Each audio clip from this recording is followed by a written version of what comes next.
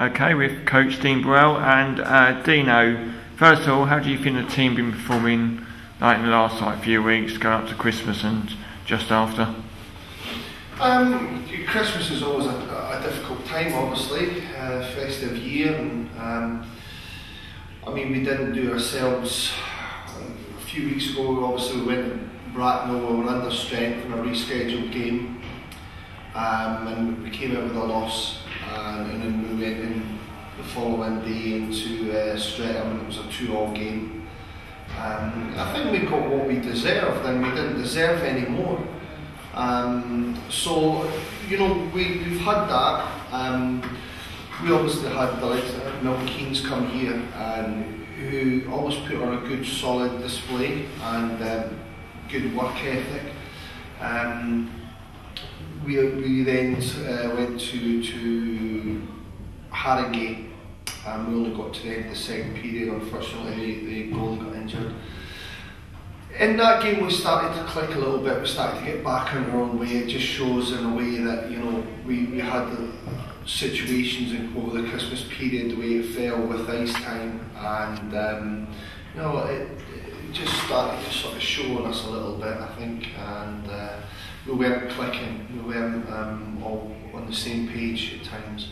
And then obviously on Sunday we go to Streatham and we turned them over, and which was a good display all round, defensively, offensively, and I think the scoreline didn't really do it justice as to how difficult Streatham made it for us. And, I thought they played reasonably well, but we turned them over with a good display. What's the team's attitude been like in training these past few weeks? In training, the boys just want to get back to a bit of normality, I think. We've stepped it up a bit, we're working hard. They're a good bunch, so there's not been any issues really. So a good attitude, good positive attitude. We carry on fighting and see where we end up at the end of the season in the league. With sort of James Ayling and Aaron Conley being called up to GB under-18s, how pleased are you for them, and sort of what does it mean for Chelmsford? It's fantastic for Chelmsford, and it's fantastic for them that that they're recognised, the team's being recognised. Two up-and-coming youngsters that have made it through a good pool of players, and that age group is very difficult, and you've got to show some good qualities to be considered, even to make it into the final cuts.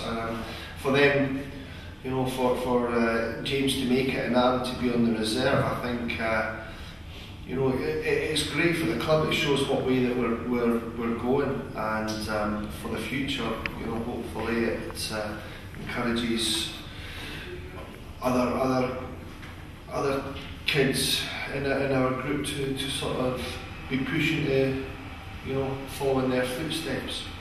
And finally, looking ahead to these weekend games against the White Link Raiders, home and away, how are you going to sort of approach these games, and how are you going to go about it? In training we'll be working a lot on tight areas. It's a difficult game across there in Ireland. They usually have a good crowd atmosphere. I don't expect any different. A good, hard, solid, physical game. You get a chance, you make sure you take it. There's no easy games over in the island, so we're going to be prepared for that. When we get them back to our place, it's a different story there. So we have to go and approach it with confidence and go out and outplay them as much as we can.